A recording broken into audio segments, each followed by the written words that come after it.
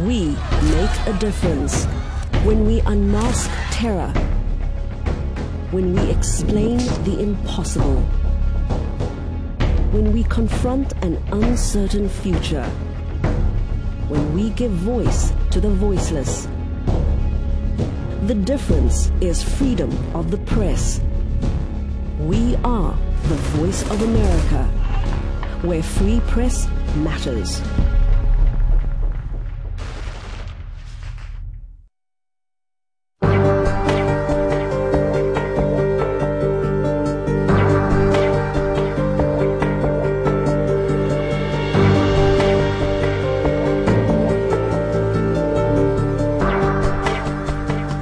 Hili ni jarida la wikendi.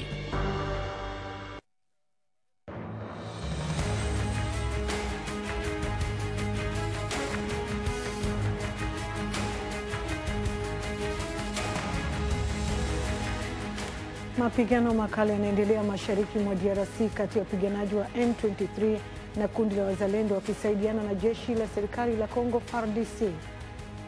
Rais wa Marekani Joe Biden amesema hospitali katika ukanda wa Gaza lazima zilindwe wakati Israel inaendelea na mashambulizi yake katika eneo hilo. Karibu katika matangazo ya Duniani Leo kutoka VOA Swahili hapa Washington DC. Naitwa Mary Mgawe. Baadaye kidogo tutakuwa na taarifa za michezo zikiletwa kwenu na Sande Shomari. Mapigano makali yanaendelea mashariki mwa DRC kati ya wapiganaji wa M23 na kundi la wazalendo wakisaidiwa na jeshi la serikali ya Kongo FARDC. Auseri Marivika na ripoti kutoka Goma. Hatimaye umeme umerudi mjini Goma baada ya kukosekana kwa wiki nzima kufuatia mapigano yanayoendelea kati ya wapiganaji wa M23 na kundi la wazalendo wakisaidiwa na jeshi la serikali ya Kongo FARDC. FARDC inasema imefanikiwa kuwazuia wapiganaji wa M23 kuingia katika mji wa Sake wilayani Masisi na kuwanyang'anya silaha pamoja na sare za kijeshi baada ya baadhi yao kupoteza maisha wakati wa mapigano eneo la Karega. Wananchi waendelea kukimbia vijiji vyao wakihofia maisha. Tukimbia kwa juu ya M23. Tumetokea chini ya kwa Mnyaruguru. Manake na bale ba M23 walitokea kwa Mnyaruguru kule nyuma na tukaenda sikia mabombe na masasi imekuwa ya mingi. Tukasema manake tukekuwa hapa tutakufia hapa. Ndio tukeshuka sasa mwari magharibi. Hapa tuko katika mji wa Sake ambako maelfu ya wakazi kutoka kwenye vijiji kwenye milima hii wanaendelea kukimbia mapigano inayoendelea kati ya wazalendo pamoja na waasi wa M23. Baadhi yao wakikimbia kutoka vijiji vya Kilolirwe, Kabati pamoja na sehemu nyingine. Wakiwa hapa wanabeba mizigo pamoja na watoto, wamechoka wote wakisema kwamba wanachokihitaji ni amani kwa sababu wameshindwa kukimbia kila mara.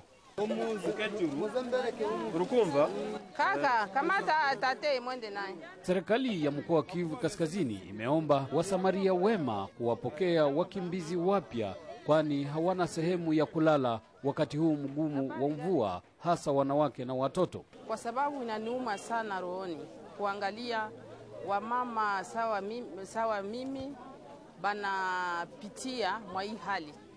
Hakuna mtu mwenye ataweza kufurahi apitie mwa hii hali, na mimi kama mama, kwa sababu mama anakuwa na uchungu sana wakati anaona mtoto wake anateseka. Tumeona hata mama mwenye alizaa kunapita juma moja, lakini alikimbia, alishindwa kubaki kwenye iko kwa sababu asikufe na mtoto wake asikufe.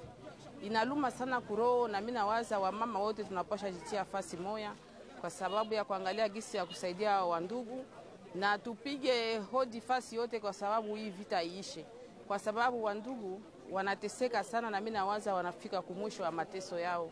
Wananchi wa Goma waendelea kuishi kwa wasiwasi kuhofia wapiganaji wa M23 kuingia katika mji huu. Oser Malivika, Sauti ya Amerika. Wakati huo Rais Felix Tshisekedi amelihutubia taifa hivi leo akizungumzia mambo mbalimbali ikiwemo mafanikio na changamoto katika utawala wake siku chache kabla ya uchaguzi mkuu nchini humo. Tunaungana sasa na mwandishi wetu Biobe Malenga aliyoko huko ili kutaka kujua mengi zaidi. Biobe, katika hotuba yake Tshisekedi alitoa kipaumbele kwa masuala gani zaidi? Rais Felix Tshisekedi ametoa kipaumbele sana ikiwa haki ya kibinadamu, masuala ya usalama mashariki mwa Kongo, uchumi pamoja na uchaguzi ambao ndio tunaelekea. Vile vile amesema kuhusu mahakama ya kimataifa ambayo itakayozingatia kesi zote ambazo ziliweza uhalifu ambazo ziliweza kufanyika nchini Jamhuri ya Kidemokrasia ya Kongo tangu mwaka wa 1998, na vile ameweza kusema sana kusisitizia usalama katika eneo la mashariki mwa Kongo, ambapo amesema kwamba anajitahidi kuimarisha usalama kwa kutengeneza jeshi mpya lenye nguvu na vifaa vipya kabisa na ya kisasa ambavyo vinaweza kukabili waasi katika eneo hilo la mashariki mwa Kongo, lakini pia katika eneo la magharibi mwa nchi, hasa sana katika eneo la Kongo Central, ambapo kwa mutu katika mlango wa kuingilia Kinshasa kuna waasi wa Mubondo, na ameweza kusema kwamba hawezi kuzungumza na waasi wa M23 ikiwa hawajatekeleza mazungumzo na mikataba ya Angola huko Luanda, ambayo inaashiria kwamba waasi wa M23 wanapashwa kwanza kutoka katika maeneo ya vita na kuelekea katika eneo la mlima wa Sabinyo. Na pia amesema kwamba DRC haitowamwanya kabisa waasi wowote wale kufanya mikataba na kuingizwa kwenye jeshi la taifa bila ya kupitia kwenye mafunzo na kubainika kwamba iwapo kuna watu ambao wanaweza wakaingia kwenye jeshi au la. Amezungumzia uchaguzi unaokuja na hali ya usalama huko mashariki mwa DRC. Je, ameeleza mikakati ya kuimarisha usalama katika eneo hilo? Rais kwanza ameonekana kama mtu mwenye kubeza vikosi vyovyote ambavyo vinaletwa eneo la mashariki mwa Kongo na DRC kwa ujumla kuleta amani, ikiwemo MONUSCO na vikosi vya Jumuiya ya Afrika Mashariki EAC, na amesema kwamba tayari wameweza kufanya mazungumzo na inaonekana bayana kwamba vikosi vyote hivyo MONUSCO na Jumuiya ya Afrika Mashariki inapaswa virudi kwao, na kutakuja vikosi vingine vya SADC vya Jumuiya ya nchi za kiuchumi ya Afrika ya Kati. Na amesema kwamba huu ni muda wa Kongomani wenyewe kujilindia amani yao kutokana kwamba wamepigwa sana na raia wameshahangaika. Felix Tshisekedi pia amesema kwamba amesikitikia nchi jirani ambazo zinaonekana kwamba ni wazalishaji wakubwa wa baadhi ya madini ambayo haipatikani nchini mwao, licha kwamba hajasema kabisa nchi, lakini ilionekana bayana kwamba Felix aliweza kusema nchi ya Rwanda. Shukran Biobe, tuwasiliana nawe wakati mwingine kwa taarifa zetu hata za radio pia. Asante sana Mary Mgawe. Turejea hapa Marekani, ambapo rais wa Marekani Joe Biden amesema hospitali huko ukanda wa Gaza lazima zilindwe wakati vikosi vya Israel vinaendelea kulenga majengo ya huduma za afya katika maeneo yanayokaliwa kimabavu huko Palestina, kufuatia tuhuma kwamba wanamgambo wa Hamas wanatumia kama kujikinga. Rais alikuwa anajibu taarifa kuhusu mzozo unaozidi kuwa mbaya katika hospitali ya Al-Shifa huko Gaza City, kituo kikubwa cha tiba ambacho kimezingirwa na wanajeshi wa Israel kwa siku kadhaa. Daktari mmoja alitoa picha inayoonyesha watoto njiti wakiwa wamewekwa kwenye kitanda kimoja. Jeshi la Israel limesema Jumanne kwamba litahamisha vifaa vya kuhifadhi na kuhudumia watoto kama hao kwa ajili ya kupata joto kutoka Israel kwenda hospitali ya Shifa. Israel imesema Hamas, kundi lililotajwa na Marekani kuwa la kigaidi, linajikinga miongoni mwa raia katika hospitali na lina kituo cha kutoa amri ndani na chini ya hospitali. Hata hivyo, Israel haijatoa picha wala video zinazothibitisha madai yake kuhusu wanamgambo wa Hamas huko Al-Shifa. Wote Hamas na wafanyakazi wa hospitali wamekanusha tuhuma hizo. Wakati huo mjini Washington, maafisa wanatarajia maelfu ya watu kushiriki katika maandamano kwenye uwanja wa National Mall leo kwa ajili ya kuiunga mkono Israel na kudai kuachiliwa mateka wanaoshikiliwa na wanamgambo wa Hamas. Na kama nilivyokudokeza, mjini Washington maelfu ya watu wameanza kukusanyika katika uwanja wa National Mall na baadhi ya barabara kadhaa zimefungwa. Hii ni kwa ajili ya maandamano ya kuiunga mkono Israel katika vita vinavyoendelea dhidi yake na wanamgambo wa Hamas. Wamedai pia kuachiliwa mateka wanaoshikiliwa na wanamgambo wa Hamas. Mwenzetu Uba Abdi yuko huko na tunaungana naye kutuarifu zaidi. Uba, tupe kwanza mandhari hapo ulipo. Naam, asante sana Maria. Kama unavyoona upande wangu wa nyuma, idadi ya watu inazidi kuongezeka, manake wanatarajiwa kuwasili wakiwa ni maelfu ya watu, manake sehemu hii imetengwa kwa ajili ya hafla hiyo kuonyesha uungwaji mkono kutoka kwa Marekani na vile vile wa Marekani ambao ni wenye asili ya Kiyahudi kuja kuonyesha uungwaji wa mkono kwa taifa la Israel, wakiwa na jumbe tatu. Ya kwanza ikiwa ni maandamano ya leo ni maandamano ya Israel, na vile vile ni maandamano ya kutaka wote ambao wanashikiliwa mateka kuachiliwa, na vile vile ni maandamano dhidi ya chuki kwa Wayahudi. Ndio baadhi ya mambo matatu ambayo ambao wamefika hapa wanajaribu kuelezea. Kumekuwepo na magari ya polisi katika eneo hilo. Je, kwa mtazamo wako sasa unaonaje hali sasa hivi hapa? Naam, kwa kweli Maria, sehemu hii ulinzi wake umewekwa na ni ulinzi ambao umewekwa katika kila mahali, na sehemu hii ya National Mall imeweza kufungwa kila kona, ikiwa na sehemu mbili za kuingilia, wanahabari wakitakiwa kuingia upande mwingine na wale ambao wanahudhuria maandamano haya wakitarajiwa kutumia upande mwingine. Ni maandamano pia ambayo yanatarajiwa kuwa na viongozi wa kiserikali na vile vile spika wa bunge anatarajiwa kuwa miongoni mwa wale ambao watazungumza siku ya leo. Kwa sababu haya maandamano yanafanyika hatua chache tu kutoka jengo la Capitol Hill, katika ufuatiliaji wako sasa umesikia fununu yote kwamba viongozi labda wa maandamano wana mpango wa kuwasilisha waraka kwa wabunge au wabunge pia watashiriki ya maandamano? Naam, tulizungumza na walioandaa hafla ya leo na wanasema hakuna nia yoyote ya kupeleka waraka wowote katika bunge, lakini wanatarajia spika wa bunge awe miongoni mwa viongozi wakuu ambao watawasili na viongozi wengine wa bunge, na watapatiwa fursa vile vile ya kuzungumza. Lakini kwa sasa ni watu wanaendelea kufika katika sehemu hii ambapo wanaonyesha uungwaji wa mkono kwa taifa la Israel. Maandamano kama haya yaliwahi kufanyika katika siku za karibuni. Je, kuna tofauti yoyote unaiona kwa leo?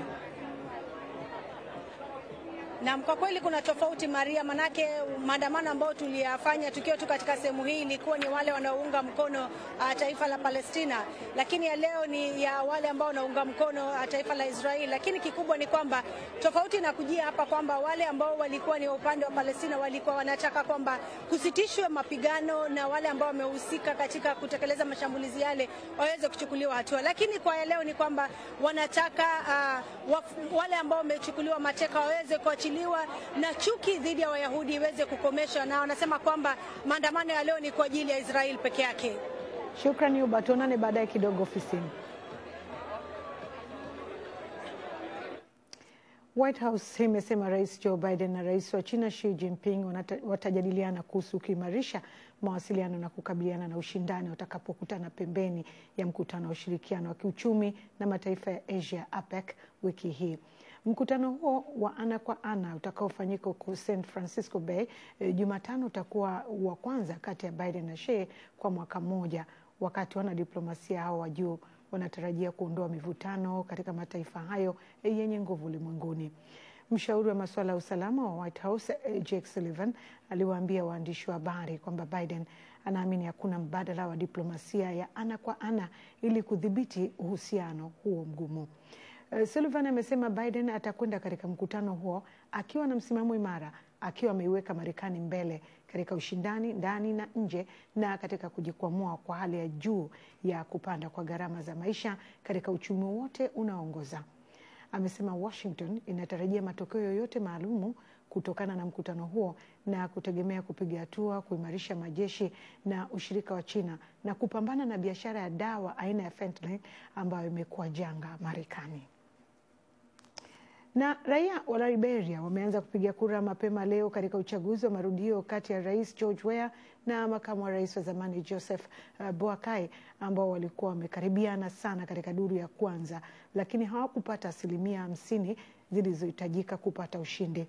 Mchezaji wa zamani wa soka maarufu Weah alipata 43.83% ya kura dhidi ya Boakai aliyepata 43.44%, ikiwa wamepishana kidogo tu, wamepishana sana, jambo ambalo kumradhi, ikiwa hawajapishana sana, jambo ambalo limezusha matarajio ya kuwa na ushindani mkali katika duru ya pili. Mwandishi wa habari wa shirika la Reuters alishuhudia mistari mirefu katika vituo vya kupigia kura kwenye mji mkuu wa Monrovia. Rais aliyeko madarakani Weah aliwaomba wapiga kura muda zaidi ili kutekeleza ahadi zake alizozitoa katika muhula wake wa kwanza, ikiwemo kuondoa rushwa na kuboresha maisha ya watu. Taifa hilo la Afrika Magharibi bado linapambana na vita viwili vya wenyewe kwa wenyewe kati ya mwaka 1989 na 2003 na mlipuko wa ugonjwa wa Ebola wa mwaka 2013 hadi mwaka 2016 ambao ulisababisha vifo vya maelfu ya watu. Wote Weah na Boakai wamepata uungwaji mkono kutoka kwa wagombea wengine waliopoteza katika duru ya kwanza ya uchaguzi. Na matangazo haya yanasikika moja kwa moja kupitia tovuti yetu www.voaswahili.com. Tunapumzika kidogo tu. Tutarejea baada ya muda mfupi. Usiondoke kando ya televisheni yako. Bado tunazo taarifa nyingine za kukuarifu. Tutarejea.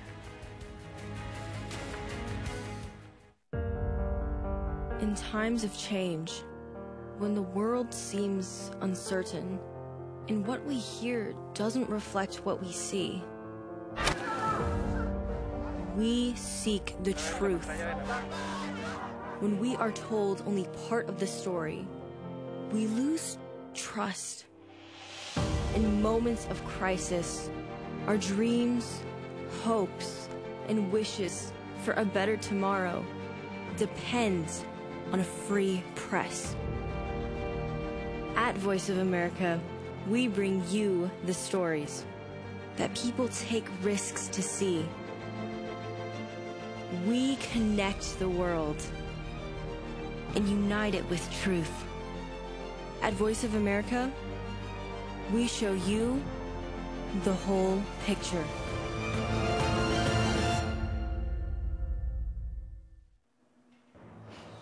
Ni sehemu ya pili ya matangazo ya Duniani Leo kutoka VOA Swahili hapa Washington DC. Endelea kutufuatilia mtazamaji, tukupe habari zilizotokea kwingineko ulimwenguni. Tuelekee chumba chetu cha habari ambapo Kenneth Wira anatuletea mkusanyiko wa mengineo Duniani Leo. Mwanaharakati wa upinzani nchini Zimbabwe amepatikana amefariki siku chache baada ya kutekwa nyara alipokuwa katika kampeni za kisiasa nje ya mji mkuu wa Harare. Chama cha upinzani The Citizen Coalition for Change CCC kimesema jana Jumatatu. Tafumanei Masaya alitekwa nyara na watu wasiojulikana Jumamosi alipokuwa akimpigia kampeni mgombea wa chama kikuu cha upinzani cha CCC kuelekea uchaguzi mdogo Desemba 9. Msemaji wa CCC Promise Mkwananzi ameliambia shirika la habari la Reuters kwamba Masaya alipigwa na kutupwa nje ya mji wa Harare. Mwili wake umepelekwa katika chumba cha kuhifadhi maiti katika hospitali ya Parerenyatwa, kiasi cha kilomita 5 kutoka katika mji wa Harare ambako alipatikana baada ya kutafutwa na wanachama wa CCC. Zimbabwe ina historia ya muda mrefu ya wanasiasa upinzani kutoweka na kupatikana wamefariki tangu miaka ya 1980. Wanasiasa upinzani wamekuwa wakishutumu chama tawala cha ZANU-PF kwa dhuluma na mauaji ya wanaharakati wake. Mafuriko yaliyosababishwa na mvua nyingi yameua watu 31 katika sehemu mbalimbali za Somalia. Serikali ya Somalia imesema kwamba wakazi wa Beledweyne katikati mwa Somalia wamekumbwa na mafuriko kuanzia Jumatatu. Waziri wa habari wa Somalia amesema kwamba zaidi ya watu nusu milioni wamekoseshwa makazi tangu mwezi Oktoba kutokana na mafuriko. Ofisi ya Umoja wa Mataifa inayoshughulika na masuala ya kibinadamu imeonya kwamba kuna uwezekano wa mafuriko mabaya kutokea na ambayo hayajawahi kushuhudiwa katika muda wa miaka 100. Mafuriko pia yameathiri baadhi ya sehemu za Kenya ambako shirika la Msalaba Mwekundu limeripoti vifo vya watu 15 kufikia jana Jumatatu. Zaidi ya waokoaji 100 kaskazini mwa India wameendelea kutafuta namna ya kuwaokoa wafanyakazi waliokuwa chini ya ardhi baada ya handaki waliokuwa wanachimba kuporomoka. Waokoaji wamekuwa wakitumia matrekta kuchimba njia tangu Jumapili asubuhi ili kuwaokoa watu 44 waliokuwa chini ya ardhi. Wafanyakazi hao wanaaminika kuwa hai na kwamba kitengo cha huduma za dharura katika jimbo la Uttarakhand, eneo la Himalayan, kimezungumza nao kwa njia ya redio ya mkononi. Afisa wa ngazi ya juu wa kukabiliana na majanga Ranjit Kumar Sinha amewaambia waandishi wa habari kwamba wana matumaini ya kuokoa wafanyakazi hao ifikapo kesho Jumatano. Handaki hilo ni sehemu ya mradi wa barabara wa Waziri Mkuu Narendra Modi kuboresha usafiri kati ya sehemu zenye idadi kubwa ya watu nchini India zinazopakana na China. Na maelfu ya watu wamewasili katika mji mkuu wa Lisbon, Ureno kwa kongamano kubwa sana la teknolojia. Kongamano hilo linafanyika baada ya kujiuzulu kwa mkurugenzi wake kutokana na matamshi aliyotoa kuhusu vita vya Israeli dhidi ya Hamas. Paddy Consgrave ambaye ni mwanzilishi wa kongamano hilo la web alikosolewa sana kwa ujumbe wake aliochapisha kwenye mtandao wa kijamii kuhusiana na mashambulizi ya angani ya Israeli katika ukanda wa Gaza dhidi ya kundi la Kipalestina la Hamas. Alisema uhalifu wa kivita ni uhalifu wa kivita hata kama unatekelezwa na marafiki. Kampuni kubwa kadhaa za teknolojia kama Google, Meta na Siemens zilisema kwamba hazitahudhuria kongamano hilo kutokana na ujumbe huo wa Cosgrave ambaye alijiuzulu mwezi uliopita akisema ujumbe wake umetumika kuvuruga mipango ya kongamano hilo linalofanyika Novemba 13 hadi leo 14.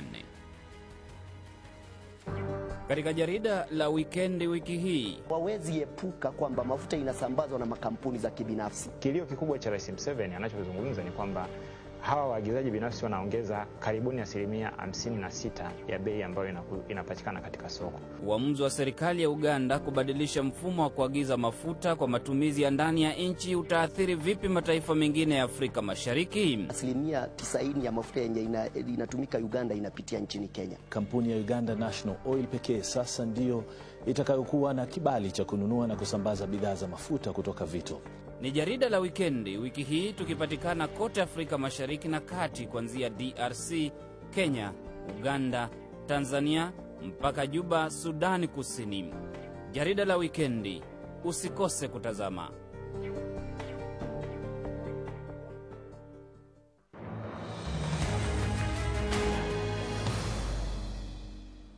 Tujielekeze katika makala ya afya, ambapo katika siku ya kisukari duniani madaktari wanaonya kwamba hata kama huna kisukari, kiwango cha sukari kikiwa juu kidogo tu unaongeza hatari ya ugonjwa wa moyo. Watafiti wa Uingereza wanasema wanaume walio chini katika suala la kisukari huenda wakawa na hatari kubwa kwa 30% kupata kisukari, na wanawake wanakabiliwa na hatari kubwa zaidi. Hadija Riami ametengeneza taarifa hii, hapa anatuarifu.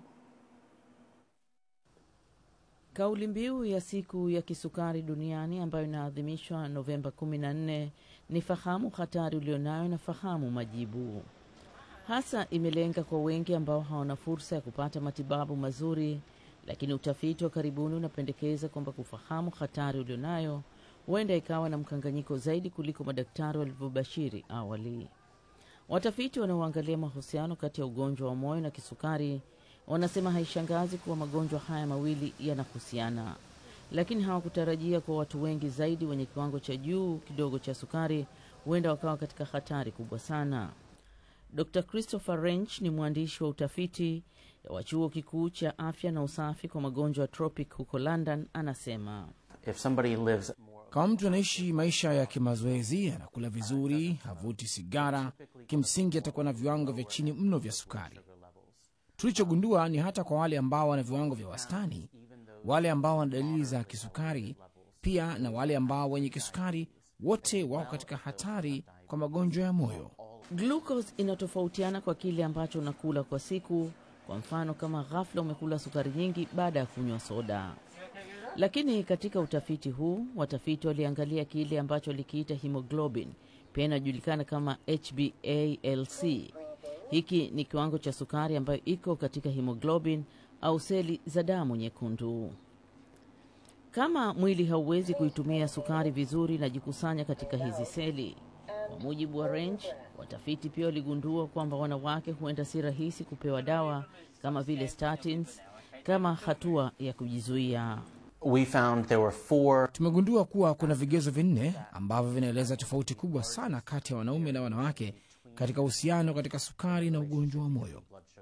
Katika watu 4 tuliowafanyia uchunguzi, 2 walikuwa wana unene kupita kiasi, kiwango cha mafuta katika mwili na ukubwa wa kiuno na hips.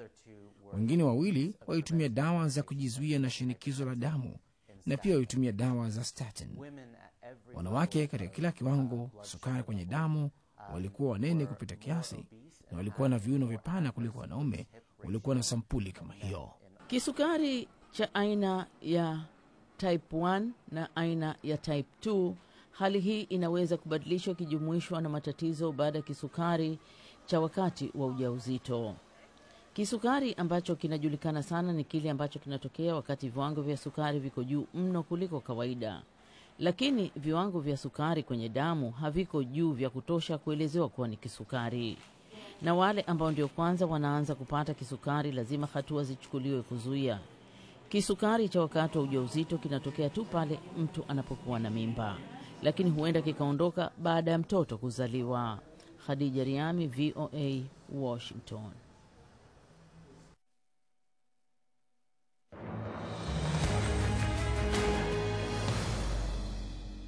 Tunakamilisha matangazo yetu ya Duniani Leo kwa habari za michezo. Wapenzi wa michezo, Sande Shomari uko tayari kukuarifu yale yote yanayotokea katika viwanja vya michezo. Uwanja ni wako, Sande. Asante sana Mary, nashukuru kwa uwanja huu. Basi moja kwa moja niingie kwenye kona hii ya michezo ambapo Yaya Toure ameanza rasmi kibarua chake uwanjani kama kocha msaidizi wa timu ya taifa Saudi Arabia pamoja na kocha mkuu Roberto Mancini. Safari yake inaanza rasmi itakapokaribisha Pakistan huko Al-Ahsa Alhamisi ijayo. Mapema mwezi Novemba, Toure alijiunga na timu ya makocha ya Saudi Arabia kama msaidizi wa Mancini. Toure amekuwa na majukumu kadhaa tangu alipomaliza maisha yake ya uchezaji mashuhuri miaka minne iliyopita, na alijiunga na klabu ya Ubelgiji ya Standard Liège mwezi Juni baada ya kuhudumu kama mkufunzi wa academy katika ligi ya Premier ya Tottenham. Lakini raia huyo wa Ivory Coast alina fursa ya kufanya kazi tena na kocha huyo ambaye Julai 2010 alimsajili akiwa Manchester City, ambako alishinda ligi ya Premier na kombe la FA, na hiyo ofa haikuwa rahisi kukataa hata kidogo. Nyota wa zamani wa Arsenal, Chelsea na Barcelona, Cesc Fabregas anakaribia kuanza kazi yake ya ukocha baada ya kuteuliwa kwa kocha wa muda wa Como wiki hii. Fabregas alimaliza maisha yake ya uchezaji akiwa na Como mwishoni mwa msimu uliopita, akiwa amechezea klabu hiyo ya Serie B mara 17 na kutundika daluga hatimaye baada ya miaka 20. Mchezaji huyo mwenye umri wa miaka 36 kisha alichukua jukumu la kuinua timu ya akiba na vijana ya Como kabla ya kutajwa Jumatatu kama mbadala wa Moreno Longo kwa muda mfupi. Fabregas ambaye alichezea Uhispania zaidi ya mara 100 na alikuwa mshiriki wa kikosi kilichoshinda kombe la dunia mwaka 2010 ataiongoza Como kwa mara ya kwanza tarehe 25 Novemba wakati the Blues watakapokaribisha Ferral Pisado. Na kwingineko, mchezaji nyota wa Brazil Neymar Jr. anaendelea vizuri baada ya kufanyia upasuaji wa goti, lakini madaktari hawajui lini forward huyo Al Hilal atarejea uwanjani kucheza. Mchezaji huyo mwenye umri wa miaka 31 aliumia goti lake la kushoto alipokuwa akichezea Brazil katika mechi ya kufuzu kombe la dunia 2026 mwezi uliopita.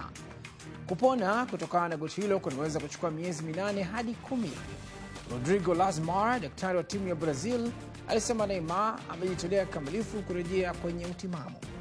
Ameonyesha tangu alipoanza kwamba anafuata kile tunachopendekeza, Lasmar aliwaambia mkutano wa waandishi wa habari huko Sao Paulo, Brazil siku ya Jumatatu. Neymar alitolewa nje kwa machela huko akilia wakati Brazil ilipochapa bao 2-0 na Uruguay baada ya kutua vibaya baada ya kupambana mchezaji mwingine. Alihamia klabu ya ligi ya kulipwa ya Saudi Arabia Al Hilal msimu wa joto kutoka Paris Saint-Germain kwa euro milioni 90 pamoja na nyongeza nyingine, lakini amecheza mechi 5 peke yake kwa sababu ya majeraha ya misuli. Na Rais Joe Biden aliwapa heshima mabingwa wa kombe la Stanley Vegas Golden Knights katika hafla iliyofanyika Ikulu ya Marekani Jumatatu, kuashiria kurejea kwa utamaduni wa ligi ya taifa ya hockey NHL.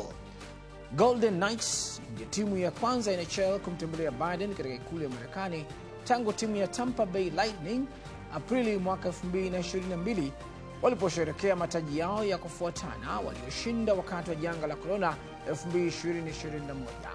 Mabingwa wa mwaka 2022 Colorado Avalanche hawakuweza kufanya ziara huko White House msimu uliopita kwa sababu ya kuingiliana kwa ratiba.